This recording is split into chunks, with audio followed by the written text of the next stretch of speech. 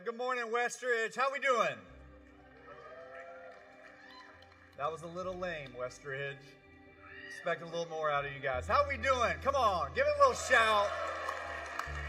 All right, woke you up a little bit. Hey, welcome in. We are so glad that you are here with us in the room, watching online. We are excited that you have come to worship with us today as a church and that we get the privilege of gathering together. And so we're going to kick off this service with one of the best ways that we know how, and that's by celebrating baptisms. So we've got kids and students that are taking this important step and ready to let you as their church family know that they are followers of Jesus and that they're ready to live in obedience to who he's called them to be. And so that's what baptism is. That's what it symbolizes. And so as you hear these stories, as you hear these testimonies, just give a hand clap, shout, and let's celebrate what God's doing in the lives of these kids and students. So, Callie, you ready? All right. I'm going to read yours first. So this is Callie Jackson and her small group leader, Destiny, who's doing a great job with her. And here's what her story says. She says, my parents pray with me before bed each night. We talk about God as a family. One night last summer, my mom was praying and thanking Jesus for loving her and our family being in her heart and saving her. And she prayed that one day I would also pray and ask to have God in my heart. While she was praying that, I realized that I did want to have Jesus in my heart too. So I prayed and told God that I wanted him to come live in my heart and that I believe he is God and that he died to save us from our sins, and I wanted to live my life for him and with him. My life feels better knowing he's always with me, and I feel held on by him, and I can feel him guiding my life. It's awesome, Callie. All right, Leah, come on up here. This is Leah Leonard. She says, I was always raised in the church, but I had a shallow faith, knowledge, and understanding. I started to make decisions that were not right. Some events happened for a reason that I didn't understand, which involved the death of a special person. I went to her funeral, and a pastor was preaching on salvation and giving your life to Christ. I thought I was saved at the time because I had been saved before, but I quickly realized that I had not given my life to Christ on my own. I struggled really hard and fell into a depression that quickly led me down a road I would never go down again. Then I had some kind of a feeling that words cannot describe. I felt God's presence more than I ever have in my life, and that night I became a true follower of Jesus Christ. Really cool. Well, Callie, Leah, we are proud of you guys, excited to see what God's going to do with your life and how he's going to use you as you follow him. And so, have you put your faith and trust in him as your Savior? All right, well, it is a privilege for us to baptize you in the name of the Father, the Son, and the Holy Spirit, buried with him in death, and you are raised to walk in new life.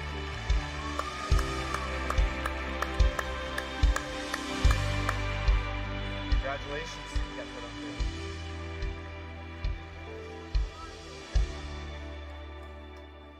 All right, we got some brothers here.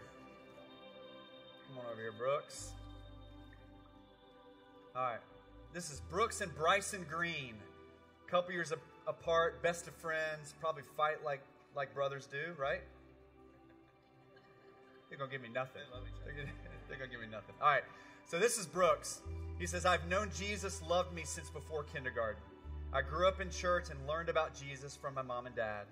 But recently, I lost a close friend and teammate, Malachi, from brain cancer. At his celebration of life service, Pastor Brent talked about how believing in Jesus and knowing he forgives us is how we can get to heaven. I have Jesus in my heart, and I want to show his love by loving others the way that Jesus loves us. It's good stuff, Brooks. And then this is what Bryson says. He says, I've learned about Jesus ever since I was little. I remember hearing at Surge Camp, which is our sports and arts camp for kids, last year that Jesus was my Savior, and he would forgive me for my sins. And during church, my small group leader, Matthew, talked to us about how Jesus died on the cross for us. And by being kind to others will help me show God's love to everyone.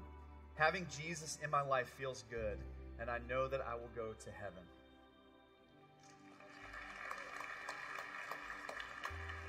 All right, fellas, I can't think of a better person to get baptized with than your brother. This is awesome. So, boys, have you put your faith and trust in Jesus as Savior? Yes, sir. All right, yeah, I like it. In tandem, come on. All right, well, it is a privilege for Brent and I to baptize you guys in the name of the Father, the Son, and the Holy Spirit. Buried with him in death, you are raised to walk in new life. Come on.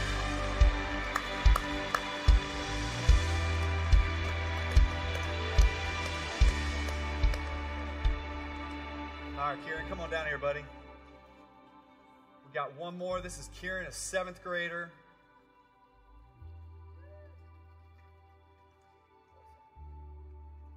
Kieran Moore, he says, I had been thinking about my salvation decision for a while and had been reading my Bible every morning. Then one night I was lying in bed thinking about it and decided I wanted to accept the Lord as my Savior and take the next steps. I got out of bed and went into my parents' room, and I asked my dad if he could help lead me in prayer. We went back to my room and prayed together, where I asked Jesus to come into my heart as my Lord and Savior. After that, we went downstairs and told the rest of my family. They were all very happy for me, and I'm happy to take the next steps and be baptized. It's awesome. And Dad, kudos to you, man. Dad's back here. And, man, I love when parents, moms, dads, taking steps to help their kids and their students understand who God is and take really important steps in their faith. So, Kieran, have you put your faith and trust in Jesus as Savior? Awesome. Well, it's a privilege for us today to baptize you in the name of the Father, the Son, and the Holy Spirit. Buried with him in death, you are raised to walk in new life.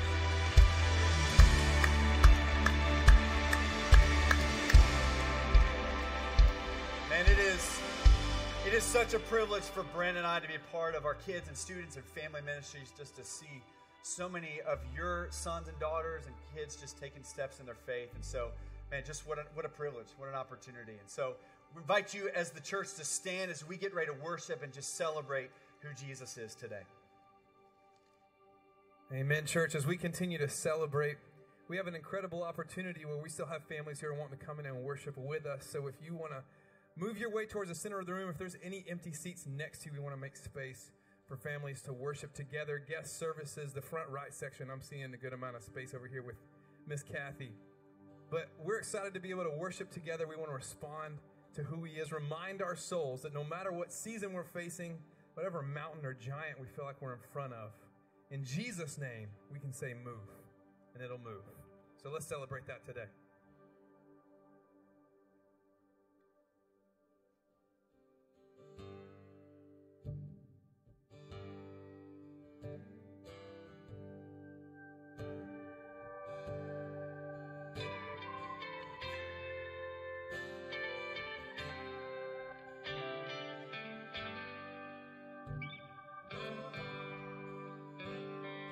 Why would I worry when giants come calling my name?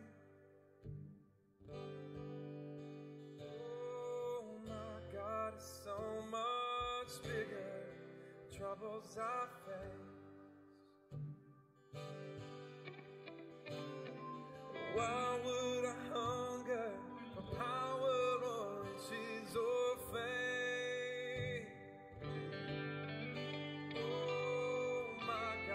So much better than all of these things. So I won't be shaken. I won't be moved. My God is faithful. His promise is true. Come on and speak. So I'll speak to the mountain. Oh, it's time to move. My God is bigger, better, stronger, greater than you. Well, my enemies scatter, 'cause they know the battle is done. Oh, my God is stronger, the victory's already won. Oh, he died. Yeah, he died for my ransom and rose up on the third day. Oh,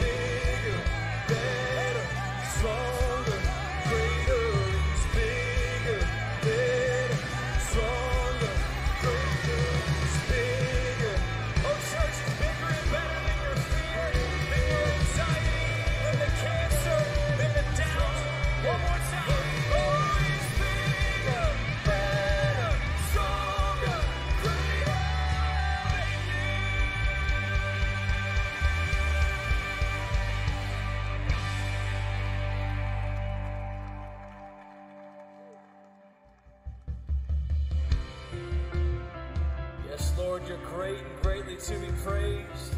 You're bigger, you're better, you're stronger. We just acknowledge you this morning. We honor you this morning. We worship you this morning.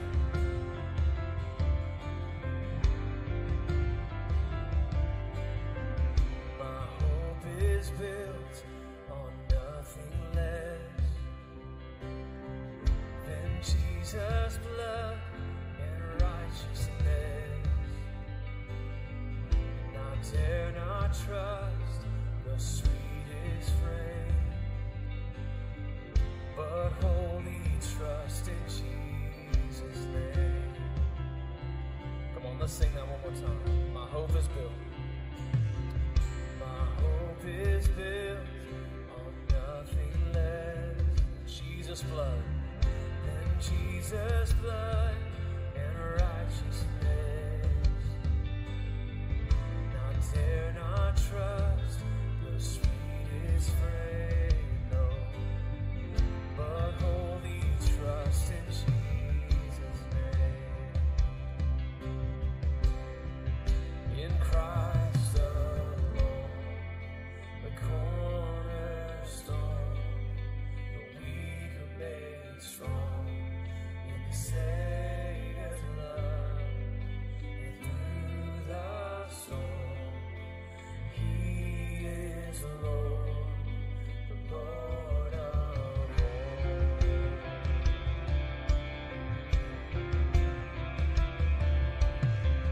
When darkness seems to hide its face, I'm gonna rest. I rest on His unchanging grace. In every high and stormy gale,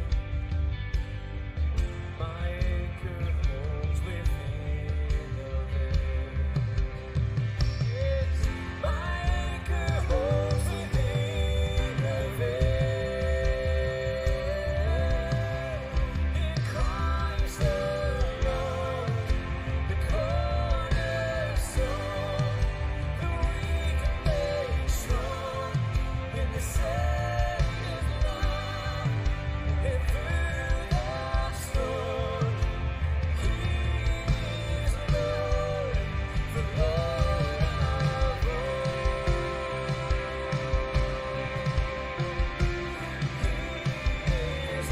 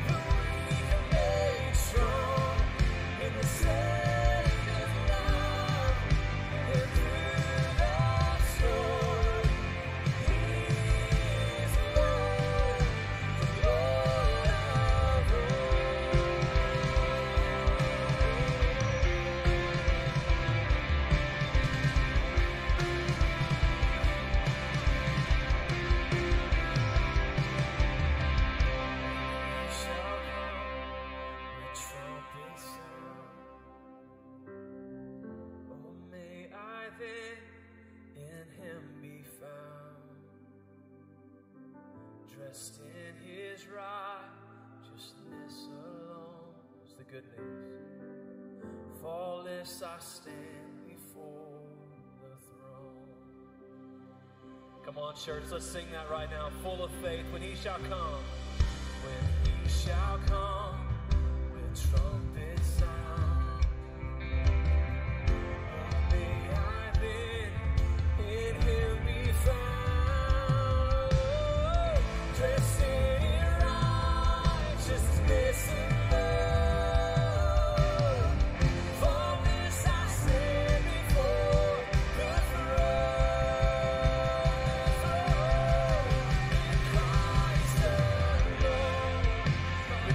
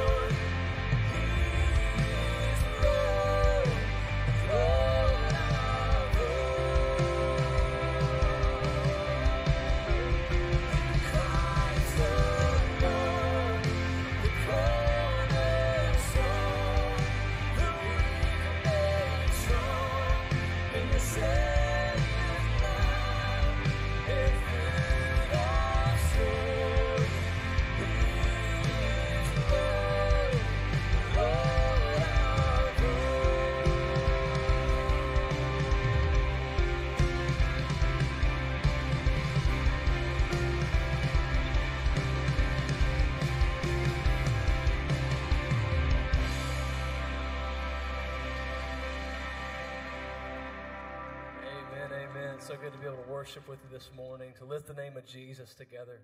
You guys can have a seat. We have some really exciting opportunities ahead of us as a church, and we'd love to share more with you about that right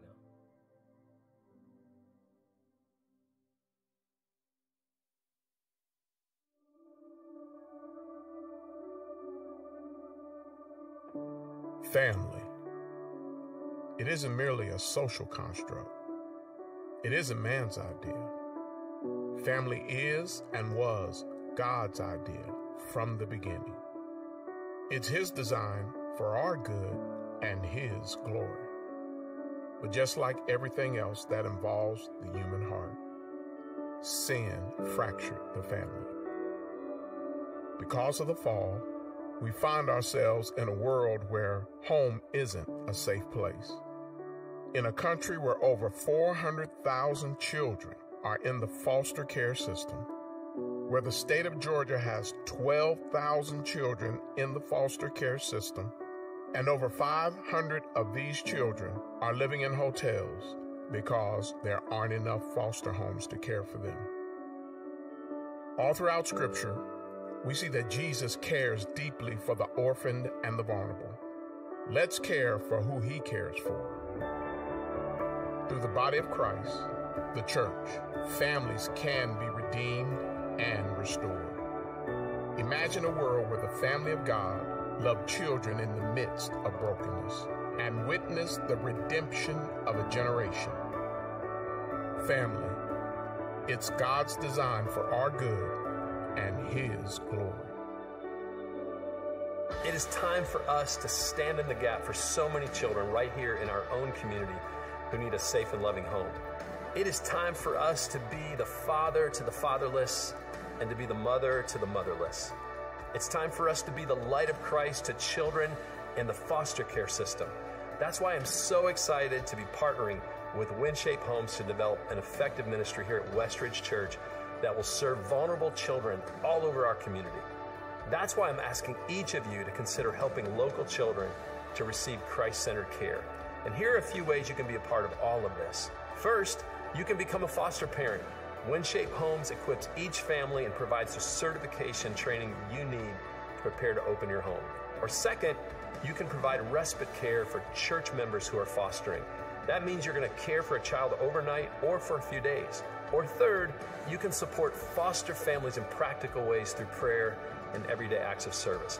Listen, this is no easy task, and it's going to require all of us to participate in some way. But the good news is that Jesus set the standard for caring for children.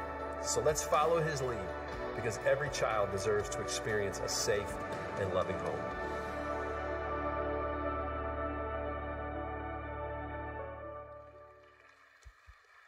Good morning, Westridge Church family.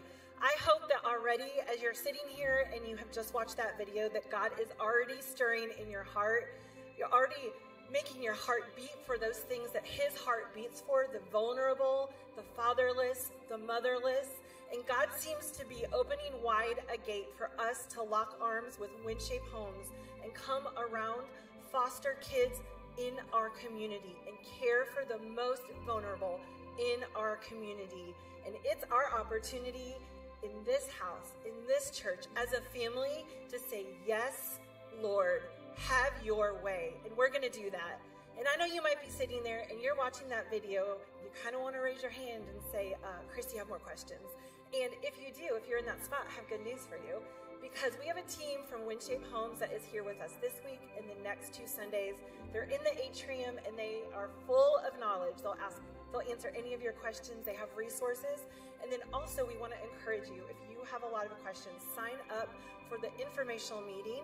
You can do that at that desk out there where they are answering all your questions. And that happens on February 26th here at Westridge during the 1245 service. And one thing I know, God is looking at Westridge Church and He has asked us to be faithful in much, in a lot. But He has counted us as faithful because He has brought this opportunity, this partnership with WinShape Homes, and it's big, and it is the heartbeat of our God. We see that in the scriptures, the way His heart beats for children, for the fatherless, for the motherless. And so for us to remain faithful, not only in the doing, he has a lot for us to do. And I hope and pray that you're already attaching yourself to one of those three things that Pastor Brian shared in that video. Are one of those three things you? Do you already know that God's been working in the background, working on you?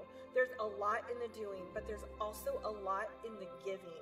And so we need to remain faithful because we want God to keep asking Westridge Church to do things like this, to partner with WinShape Homes and come around the vulnerable. And so we give every Sunday at Westridge, and there's a variety of ways to give. But when we give, we're saying, not our way, but your way, God. Not our will, but your will, God. And it takes a lot sometimes to trust with our money. And you may be very new in the giving, and you're figuring out what that looks like for the first time to step forward. But we give, when we give, it's out of obedience, but it's also out of worship. We are worshiping a good God who has blessed us, and everything he has given us, it's ultimately his. But we have an opportunity to give back to him. And so that's what we're doing. We're doing it in the doing, but we're also doing it in the giving. So right here in this moment, will you bow your heads with me, and let's give this time to the Lord. God, we thank you that you have looked at Westridge Church and you have counted us as faithful. And so I'm asking for everyone in this room, for everyone joining us online, where this is their church home, God, would we be the most faithful in our giving? Would we be the most obedient? Would it be worshipful for us to give back to you so that we can keep saying yes? You keep bringing things to us, God. Let our yes be a resounding big yes, and make known to us what our next step is. Is it one of those three things? Which one of those three things? God, already be working in the background. We give this time of giving to you, God, and we thank you for looking at us and counting us as faithful. In your name we pray. Amen. Well, I want you all to stand with me. We're going to worship in one more song. And this last song is called, the last song is from Psalms 130, and it's called I Will Wait For You. I was going good there for a second. But I want to encourage you, even this week, to jump into that Psalms, because I know a lot of us are in the waiting. And we've heard our pastor, Pastor Brian, share about how he and Amy have had long seasons of waiting. And they have faithfully prayed, knowing that God hears them. He's in the background and he's doing something. And so let that be the anthem, not just of this moment, right here, right now, but of this season. We trust you, Lord, in the waiting. Let's worship together.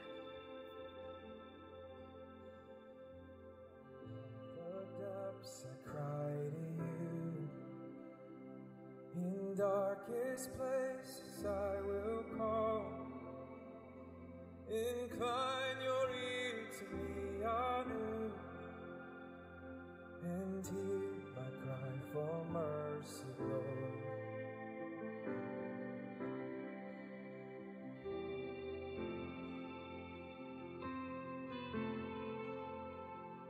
Were you to count my sinful ways, how could I come before your throne?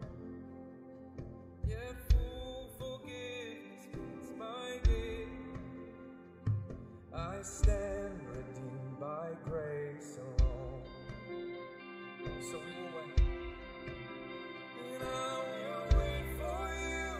I will wait for you on your word. I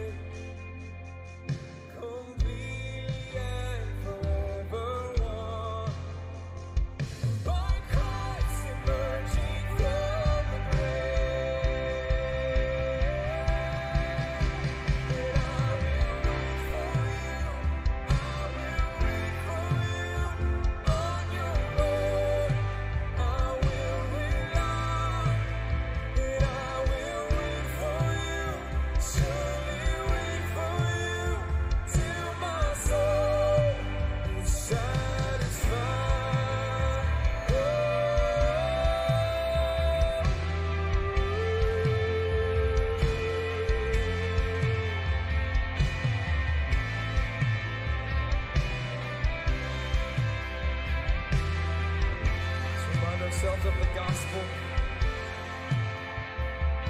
Now he has come to make a way. Our God himself has paid the price, that all who trust in him today find healing in his sacrifice. Claim that healing today. That all who trust in him today find healing in his sacrifice. There's beauty in the waiting. I will wait for you. I will wait for you through the storm and through the night. I will wait for you, surely wait for you, for your love is my delight. I will wait, and I will wait for you. I will wait for you through the storm and through the night. And I will wait for you, surely wait for you, for your love is my delight. I will wait for you. I will wait for you through my storm and through the night. I will wait for you, surely wait for you, for your love is my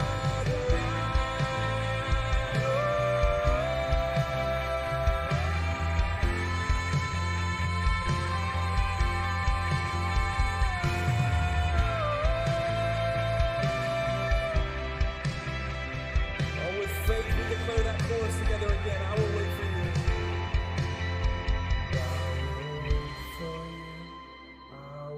Come on, through the storm. Through the storm, God, I will wait.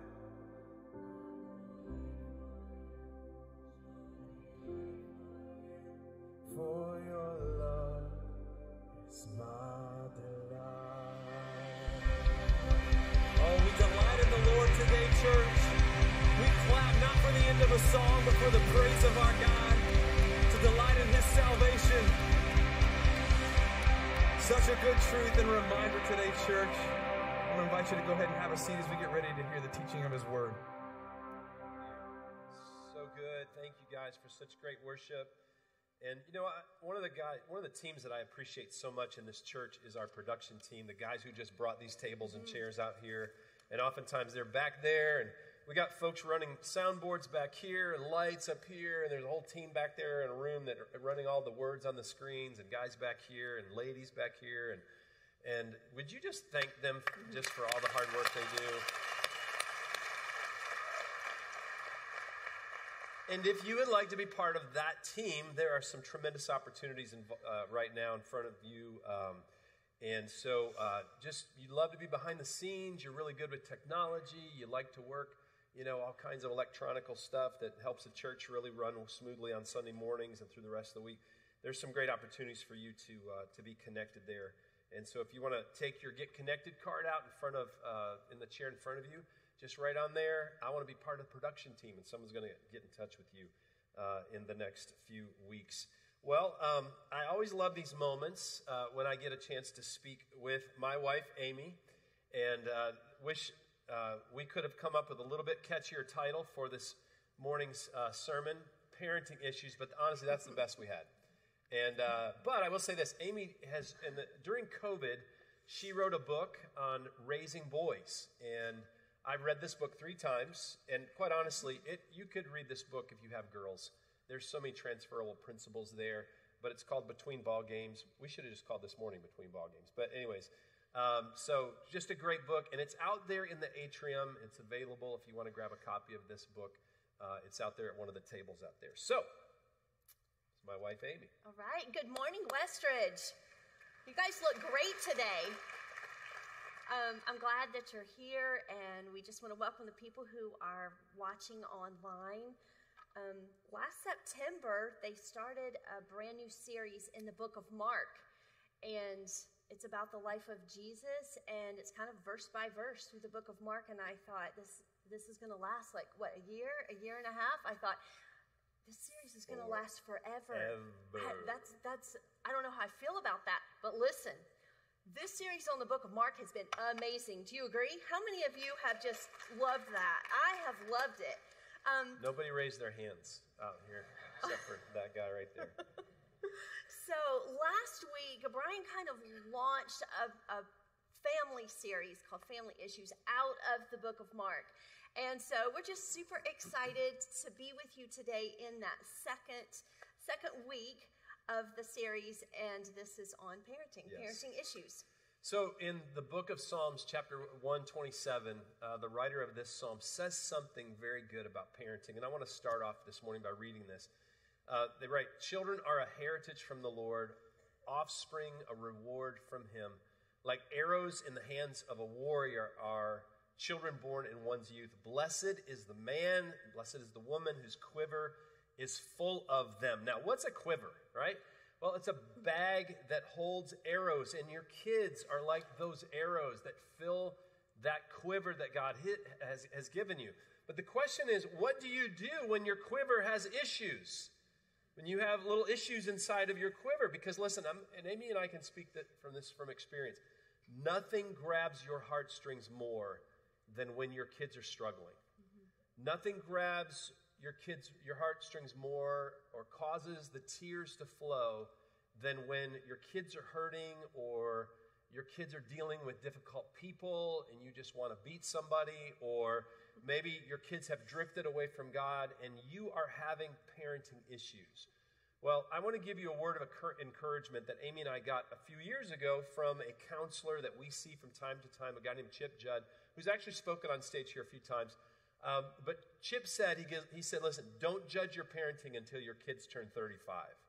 And some of you are like, oh, my son's 33. I've got 2 more years to really, see if this is going to work out well. But that was such a great relief to not just us, but to everyone that he said that to. Because honest truth is, so many of us are dealing with issues relating to our parenting. And so many of you have kids who are really little and some who are out of your house. And there are all these different seasons that go into parenting. And I want to talk first of all just about these seasons.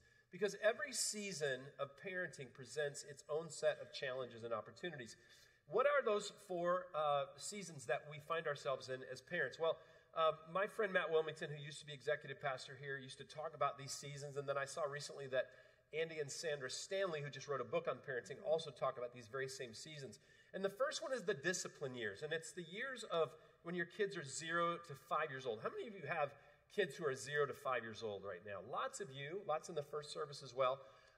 Here are the 3 things that you need to be focused on during these years, the discipline years. Number 1, disobedience. Number 2, dishonesty and disrespect. I know a lot of times we try, and Amy and I probably made this mistake with our firstborn Taylor, but it was like we were tackling every single thing. But if you can just focus on those 3 things, it's going to cover a multitude of things. Disobedience, dishonesty, and disrespect. I've heard this quite a bit over the last several years. We don't believe in discipline. I heard young parents say that. Or we don't want to punish our kids. And what often happens there is we confuse discipline with the word punishment. Here's the truth, okay? Someone is going to discipline your kids. Okay? It can either be you, or it can be a principal, or a coach, or a teacher, or a police officer, or a judge. Discipline needs to start early. It needs to be consistent. It needs to be immediate. Your goal when your kids are 0 to 5 is obedience, and it's obedience quickly. You don't want to be bantering with your 4-year-old about walking into traffic and going, I don't know if you should do that. No, you're like, stop now, and you want them to obey you immediately. Now, here's a couple of big no's when it comes to discipline. Okay? Don't count. You say, what are you talking about? So this is one. All right, I'm going to give you to the count of 3 before something bad happens. All right? Here's what you're doing. You're giving your kids the option of whether they're going to obey you or not. Just take the counting and throw it out. It doesn't work. Here's a second thing. Don't discipline out of anger. My worst parenting moments happened when I decided to power up over my boys. Amy and I have two young adult sons. Taylor's almost 28, Zach's 24. And they're both very strong guys, and oftentimes they would just get really angry, and sometimes it might have been with Amy, and I felt this need as a dad. I've got to match this intensity over here. I mean, these guys, they're giving her the business. I need to let them know who's in charge. When our youngest guy, Zach, was in middle school, we had to go to a counselor. We needed help, all right? And I remember talking to this counselor about my parenting at that moment. And he was like, so when this happens, what do you do? And I'm like, I match his intensity because I'm wanting to protect her. I want to show him, who's in charge. And he looked at me like a Dr. Phil moment, and he goes, how's that working out for you right now? And I'm like, it's not. And here's what he told me. He said, listen, if you will do this, all right, this is what's going to work for you. Just stay calm, all right? Just stay calm and collected. And just say, listen, if you do this, here's the consequences. And then once that happens, just be calm, be consistent, but be swift. Just do what you say you're going to do. And I remember, going, but what if all of a sudden things get broken, things get explode? He goes, just let things be broken. Just let things, whatever. Amy and I, we joke sometimes. We used to keep a drywall guy on speed dial sometimes, but our kids have actually turned out well, which we're really thankful for, and it's God's grace. But we had some strong-willed guys in our house. But I just learned to just calm down, be consistent, be calm, be swift. Here's the challenge when it comes to discipline. On one hand, some of you are afraid of being your parents because they were just way too heavy-handed. And on the other hand, some of you are afraid of your kids. Some of you are afraid of your tiny little kids, or maybe even your teenagers, right? I remember when Taylor was 2 years old, he looked at me and he pointed his little finger at me and he said, you're not in charge, I'm in charge. And I was like, oh no. And I think he was. I think he was truly in charge. I remember times when I would call Brian when he was at work and I'm like, I don't even know what to do. He said he's in charge and I think he really is. Sometimes I was scared of my little kids, and sometimes when they become teenagers, then you really get scared of them, right? You're thinking, well, what if they don't like us? Well, what if they turn against God? What if I can't give them all the things to make them happy? But I love this verse, 2 Timothy 1:7. It says, God has not given us a spirit of fear, has he, but of love and of power and of self-discipline. And we have to remember, we don't have to be afraid of our kids no matter what age they are, because God's going to give us everything that we need to raise them. And I remember a few of those phone calls, and I would say, Amy, you're the mom. You've got this. Yes. You're really in charge. You can do it. But listen, you can handle these discipline years. You can handle these 0 to 5 years. God's given you everything that you need. So listen, parents who have kids this age, you've got this, okay? Here's the second stage, the training years, 5 to 12 years old. How many of you have kids 5 to 12 years old? Lots of you. Okay. You're training while you're explaining. You're giving your kids instruction, and you're explaining why it's important. Now, here's the goal during this season. You want to develop good habits during the season. Now, I want to talk to you. When you're in this season, it's 5 to 12 years old, here's what you have in your hands, parents. Look at me. You have dials of influence. And there are moments where you have to look at what's happening in your kids' lives, and you have to dial in some good influences, and sometimes you have to dial out some bad influences. And you always have those dials in your hands, and you have to constantly be assessing what's going on. Do we need a little bit more of this, a little bit more church, a little bit more great Christian friends? Do we need to dial this kid out? This kid's been spending way too much time. I see bad things. This kid's got to go. All right? This what this kid's watching, or this too much video games, we're going to dial this out a little bit. But you have to be very strategic and very purposeful. And you have to understand you're the one that has the dial in your hands. All right? I will give you a parenting tip. Over the years, Amy and I have prayed people in and out of our kids' lives. And I'm just going to give you permission. God, he's given you everything you need to parent. And sometimes you need to just go, you know what? I'm just going to pray this kid out of my kid's life. All right? Or I'm going to pray this kid in, or I'm going to pray, I don't like this girl. She's got to go. We're going to pray her out. And God, sometimes he answers those prayers. Yes, he does. Okay? But God, sometimes we've got dials in our hands, and we've got the power of prayer, and sometimes we need to adjust those dials a little bit, and sometimes we just, not just sometimes, a lot of times we need just to go to prayer and say, Lord, I just need to know how to use these influence dials right now. And sometimes I just need you to step in and help me with this situation. And then number 3 is the coaching years. Those are the years between 12 to 18. How many of you have kids in that age group? Okay, lots of you. You are connecting more than you are correcting. And your hope at this stage is that you want them now to come to you, to choose to come to you for guidance and support. How does that happen? There's no substitute for time. It's just time. You have to invest the time. You have to make time for time. I remember years ago when our boys, Zach was in middle school, Taylor was in high school. And they were both playing sports. Zach, it was a fall season. Zach was playing football. Taylor was playing high school baseball. And my boys, when they were younger, our boys used to get in fights, physical fights. Matter of fact, one of them happened right over there in the corner here in the worship center. They were much littler then, but I told them, based on that counselor's advice, okay, guys, here's the deal. If you get into a physical fight, the next time it happens, I'm going to call your coach, and I'm going to call your coach, and you're going to miss the next game. And they're like, what? Yeah, you're going to miss the next game. So sure enough, I don't know how long after, a few weeks after, they got into a physical fight, and I said, okay, you're going to miss the next game. And I mean, we thought we were having, meltdown moment in our house, but I called Zach's middle school football coach, and I said, Zach won't be there this week because a little physical altercation. And coach is like, what? Yep, he won't be there. And then I called Taylor's high school coach, and I said, here's what's happened. And I think I remember him going, that's pretty good parenting. Well, then I took them fishing.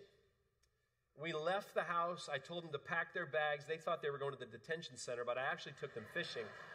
And we visited the detention center once with Zach. We did visit one time with Zach. I literally sat out in front of the detention center. I said, took him on a tour. There's your future right there, pal. Fortunately, he's a student pastor in Kansas City today, so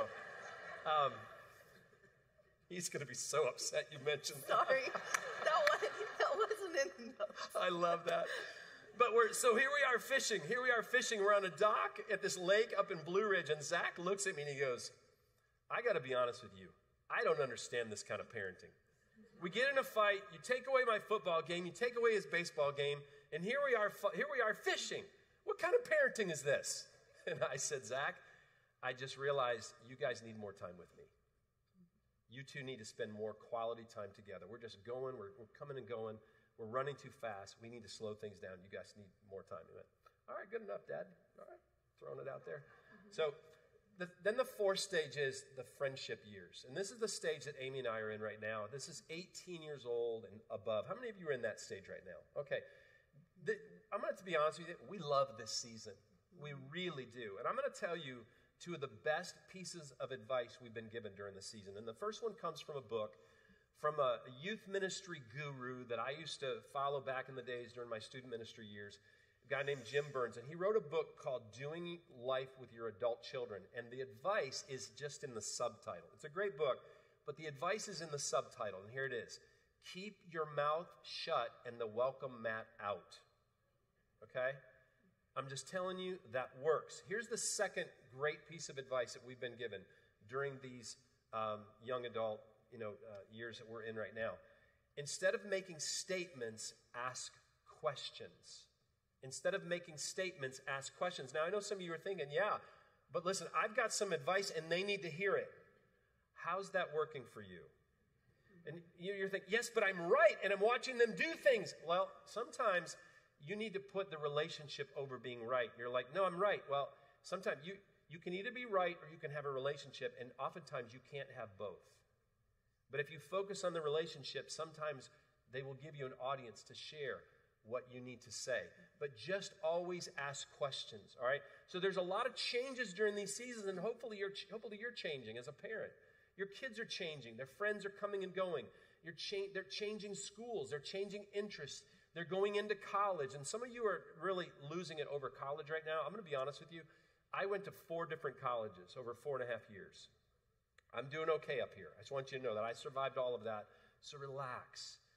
You have spouses that are coming into the picture right now. We just had our boys just got married, both of them in the last year and a few months, and God just blessed us with such great daughter-in-laws.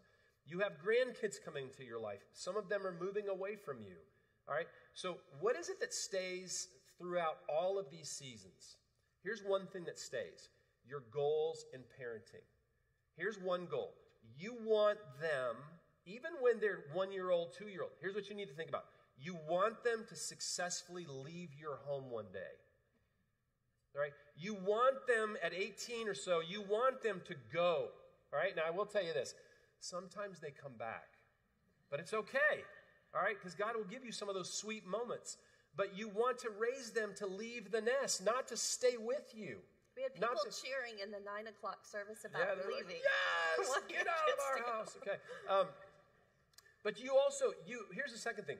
You want them to choose to be with you and their siblings when they no longer have to. Okay? It's such a great goal. At Thanksgiving, you don't want to have to shame them to come back home. You want them to go, hey, we're coming back home and we're bringing the kids with us. All right? Here's the target through every season of your parenting. And this is where my parents and Amy's parents just hit the bullseye. It's all about the relationship. Think about what God the Father wants from us. He wants a relationship. Jesus says this in John 17:3. He says, this is eternal life, that they may know you. They may know you, God, the only true God, and the one who have sent you, Jesus Christ. In other words, God wants to know us. He wants to have a relationship with us. And not just now, but throughout all of eternity. The whole story of the Bible is a love story between God and his people. He yearns for us. He cares for us. He has a tender heart for us. So your goals in parenting they don't change. They stay the same with each season. And here's another thing that stays during the season. Yeah, so there are 4 things that we decided we wanted our boys to know about God. And these were things that weren't things that we wanted them to do or things that we wanted them to be, but instead we thought if we can anchor them in these truths about God, then it's going to sustain them through their difficult moments. And our kids are going to have difficult times, aren't they? We don't want to think about it, but they will. So what's going to sustain them when we're not around and they're going through heartaches or difficulties? So we decided if they can really get these 4 things about God, then it's going to help them in their difficulties. So the first one is that God loves you unconditionally. God loves you, so simple. These are truths that we can instill through their whole life, no matter how old they are, whether they're 1 or 2, or if they're 50 or 60, we're going to still be weaving these truths into the lives of our boys. God loves you unconditionally. And what better verse than John 3:16? For God so loved the world that he gave his only son, that whosoever believes in him should not perish, but have eternal life. That's probably a verse you learned when you were really little. But I love that because it just reminds us that it's not works or good deeds that would get us to heaven, right? But what Jesus has done, and that it's enough. His love for us was so great that he came to be our Savior and get us all the way to heaven. And the second one is that you can trust him completely. You can teach your kids. You can trust God completely. He has 100% track record, right? And people will let you down. Even your parents might let you down. We don't want to, but we're human. But God will never, ever, ever let you down. He will always keep his promises to you. That's good. Proverbs 3, 5, and 6 tells us that we can trust in the Lord with all our hearts and not to lean on our own smarts, like our own understanding. But if we acknowledge him in all our ways, he will make our path straight. And then the third one is he will never leave you. And I love this verse, Hebrews 13, 5, for God has said, I will never fail you. I will never abandon you. Some of your kids are going to experience some bit of abandonment, people leaving them, turning their back on them, but God will never, ever do that. And then the fourth one is that everything that you need is in Christ. Everything you need, no matter how old you are, no matter what you go through in life, you've got everything you need because you have Jesus, right? Colossians 2, 9, and 10 says this, for in Christ lives all the fullness of God in a human body, so you are complete through your union with Christ, who's the head over every ruler and authority. And when our kids know those truths, no matter what they go through, no matter how old they are, those truths can anchor them deeply in God's word and get them through all of those difficult times. So that was all number 1, and now we're going to move to number 2. Are you ready? Number 2 is help your kids develop a firsthand faith. What does that mean? It means helping God be their God. And so how do we do that exactly? So here's a few thoughts. First of all, use their challenges to point them to Jesus. Whatever their challenges may look like at the time, if they're a little kid, it might be a skin knee, right? If they're in middle school, it could be the mean girls that they're dealing with. Or maybe it's college applications and big decisions that they're having to make as they get older. But we say to them, let's ask God about this. Let's take this to God and ask him to work this out for us, okay? And then when he does, we talk about it. You say, see, God worked that out for us. We prayed and he worked it out, didn't he?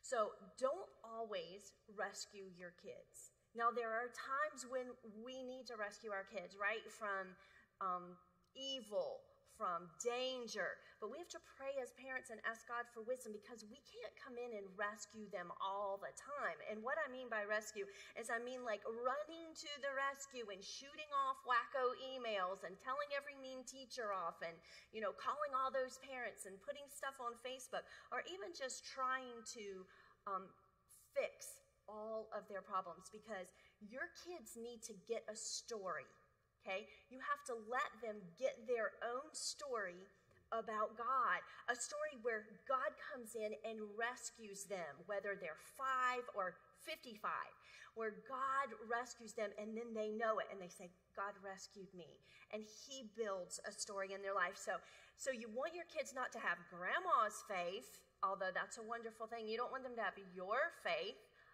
although that's a wonderful thing. They have to have their own faith, right? And it's our job, our honor, and our responsibility as parents to point them to Jesus in every way. I want to encourage you to put God's reputation on the line, okay? Put God's reputation on the line. Even now, I will say to my boys, God has got this. He is faithful. We can come to him and know that he's going to work things out. He's true. He keeps his promises. He's going to do this. And then I go in the back room and go, oh, God, please do this. Please do this. I told him that you're going to do this, and this is your reputation on the line. This is your name that's at stake here. And I think God wants us to do that, right? It's scary as a parent to do that, no matter how old they are. But when we can take their problems and we can point them to Jesus, and then we can point out, see, he came through again, and he will come through for your kids. It's probably not going to look like what we want it to look like. It's not going to be in the timing that we want him to come through. Like, okay, God, any day now, you can come through. But we're in the waiting. We're trusting him. And then, if you want your kids to develop a firsthand faith, you have to live your life as a fully devoted follower of Jesus, right? If we're asking them to develop a faith in God, they have to look at us and know we're the real deal, right?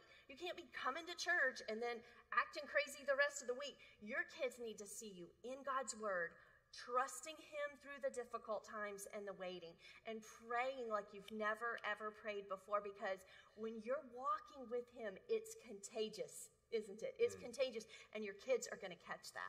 That's so good. So good. Number 3, don't let culture dictate your parenting. There is so much going on in culture today that is pulling at us, that is trying to shape and mold how we're parenting our kids, and we have to make a decision. We're not going to let that happen. There are going to be some things that are going to govern and guide our parenting. And so one of the things you have to do is you have to draw some boundaries around your family. And one of the things I want to encourage all of you to do is to be present in your home with your spouse and your children. What does that look like? When you're at home, put your phone down. All right? So much of this, we run into this so much when we're counseling other couples or this and that, is this complaint when I'm trying to talk to my husband and Put your phone down. Put your computer away. Put your electronic devices away. Be present. Be present. When you are home and you're not working, whether you're the husband or the wife, be as present as you can possibly be. Here's the second thing. Put limits on outside of activities. When Taylor was about 10 years old, all of a sudden we started noticing travel baseball became a thing. And then everybody started traveling, doing everything. Travel ping pong, travel crochet. I mean, travel knitting. I mean, it's a racket. All right, listen. We did some travel stuff, all right? But we did the very best thing we could do to put some boundaries. And what we're watching today is people are sacrificing their kids' faith on the altar of travel sports. And we have to put some boundaries around this. We have to say, if we're going to do this, here's how much money we're going to spend. Here's how much time. We're not going to sacrifice our kids spiritually to do this. If your kids are good enough, they'll make it. If they want to work hard enough, they'll get as far as they can go. But don't sacrifice your kids' spiritual lives on the altar of travel, all this stuff that's going on. And here's the third thing. Own your kids' spiritual formation. Own it. Take responsibility for it. Make a decision. Here are the things, as Amy said, here are the 4 things or the 5 things we want our kids to know. Here are the anchors about God that we want them to know. Here's the places that we're going to put them in. We're going to dial some activities into their life, just being in church, being in student group, being in kids ministry, because it's so important. And then when things go off the rails or your kids struggle, don't point fingers and blame everyone else. Don't blame your school. Don't blame your church. Take responsibility, even if you struggle. Because here's the deal. Your kids are going to struggle. They're going to make some bad decisions. They may embarrass you at times. But you dig in and you trust God and you go, hey, we're going to make some adjustments here. But you own your kids' spiritual formation. And you, husband and wives, you come together on this. Some of you are single parents. God's given you everything that you need if you have your kids in your home with you. He's going to make up the gaps, but you own that spiritual formation, all right? And take responsibility for it and say, God, here, I'm going to do the very best I can. Here are the things I'm hoping that we're going to see happen. And God, you're going to take care of all of this. So there's some good things. But here's the thing. Don't let culture dictate your parenting. You take responsibility and trust God through every season. And then number 4. Okay, number 4 is let prayer be the thread that runs through every season of your parenting. Let prayer be the one thing that runs through every season. And Brian and I were on a FaceTime with our son, Zach, and his wife, Kelly, who live in Missouri. And it was so cool just to sit back and watch this as parents. But they said, we want you to see our prayer board. So in their kitchen, they made this board, and they have these little pieces of paper that they have tacked onto the board. And when this column is their prayer requests, and then when the prayer is answered, they take the paper and they move it into the next column of answered prayers. And they were showing us, look, we prayed for this and we get to move it over to the answered column. We were like, yes, like that's what you want as a parent, right? Just saying, thank you, God. Thank you, God, for that. But I just want to encourage you to pray big prayers. Sometimes we think that God just wants us to come to him for the important things, but he wants us to come to him with all of the things, doesn't he? Sometimes we think, okay, God, I'm just going to ask you this one thing. That's it. Just do this one thing. And he says, no, come to me with all of the things, because he delights in you and he's just crazy about your kids. Like he wants to bless them.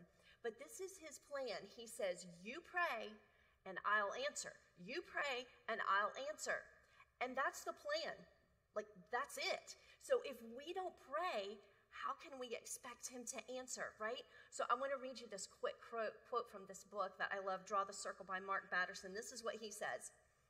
God won't answer 100% of the prayers we don't pray. Why do we mistakenly think that God's offended by our prayers for the impossible? It's the impossible prayers that honor God because they reveal our faith and allow God to reveal his glory, right? So I want to encourage you today, pray huge prayers for your kids. Pray specific prayers. How will we know if God ever answered if we don't pray specifically? And I want to encourage you with this. You may be sitting here thinking, well, this would have been really nice for me to hear 20 years ago. I messed up. My kids are messed up.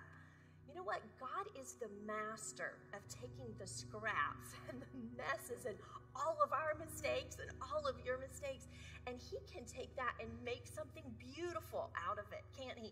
Maybe your kids are 40 years old. It's okay. You keep praying those big prayers for them because God banks every prayer. He doesn't waste one of them.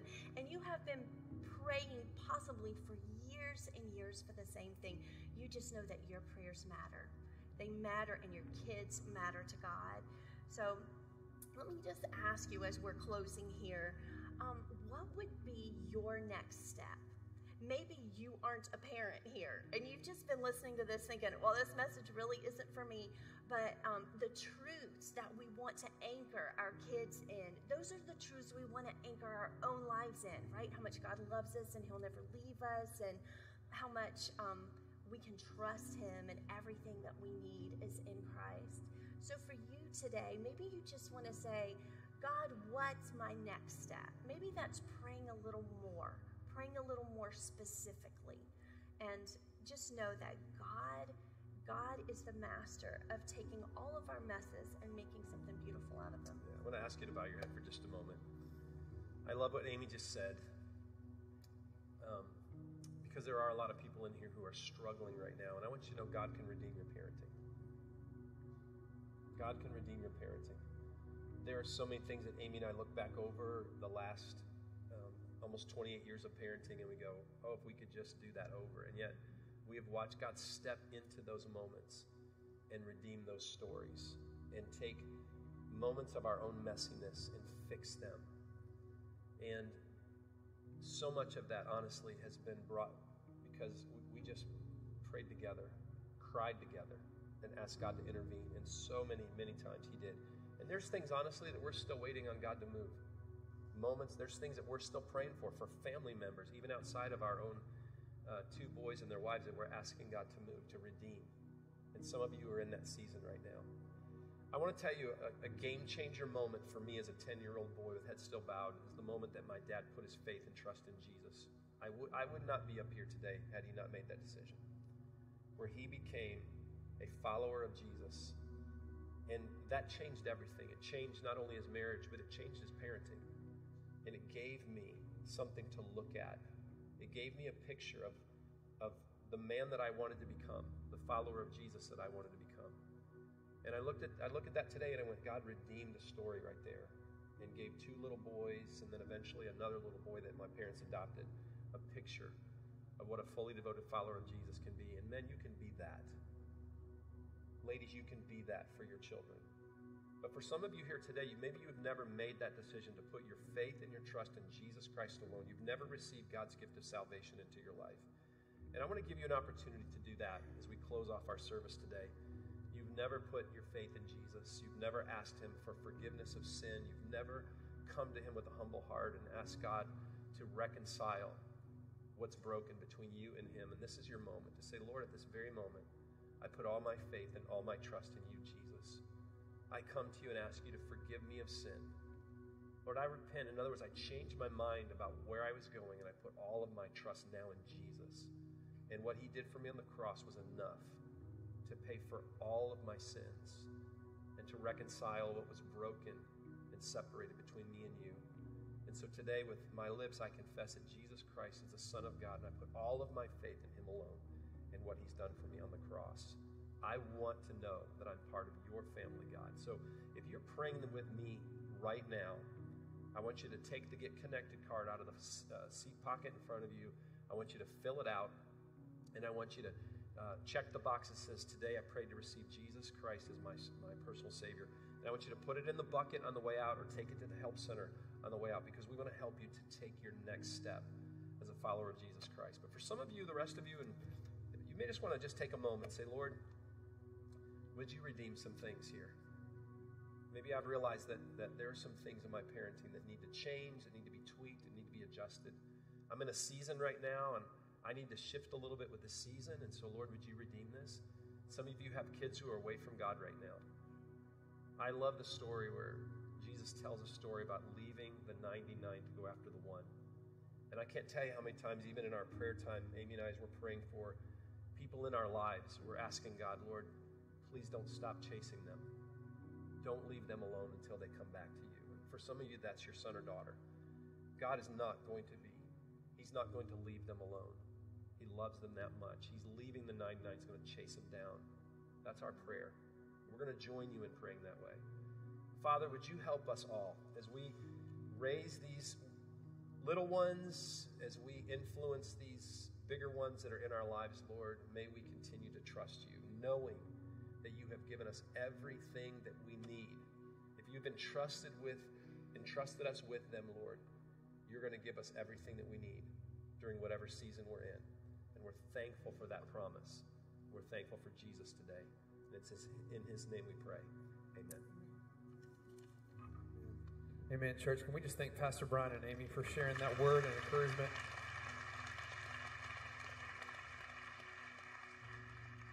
I know a lot of you, this just strikes a chord. You're just so personal. And I'm so thankful to be led by them because they're so lockstep and unified. And they've been through this. And to look at God's word and say, this is how we can be praying for our kids. This is how we can be praying for the next generation. One of the things that I feel like just keeps coming up over and over again, and we have to always remind ourselves. Jesus' disciples needed to be reminded or even taught what this actual prayer life looked like, to intercede on behalf of others, to come to the Father and ask. And that keeps coming up as a theme, as prayer. And not just for the sake of an event. You hear us talk about the first Monday of every month, our night of prayer. And it's not just another reason to fill your calendar or to ask you to just come here.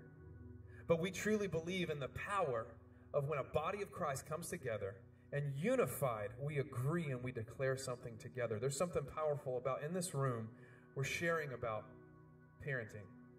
And to know that everybody across this room is praying over that, depending on what season you're in. Maybe it's in anticipation. Maybe it's a season you're in the middle of. But we're all unified in doing that. And that as a body of Christ, we believe in the power of that unity and that agreement.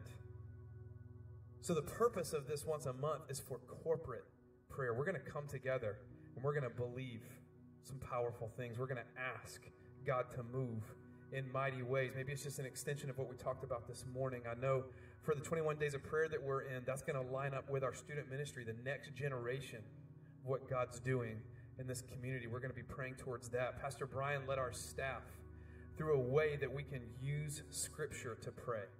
And I know that's what we're going to be doing together tomorrow night. So we want to invite you to come join us tomorrow night at 7 p.m. so that we can continue to be unified in prayer. I've been encouraged by today. I have several kids that follow that spectrum that they spoke on, but to look at God's word and just hear the wisdom. I've been encouraged. Pray you were encouraged today. But we look forward to worshiping with you again next week. We love you, church. Have a great Sunday.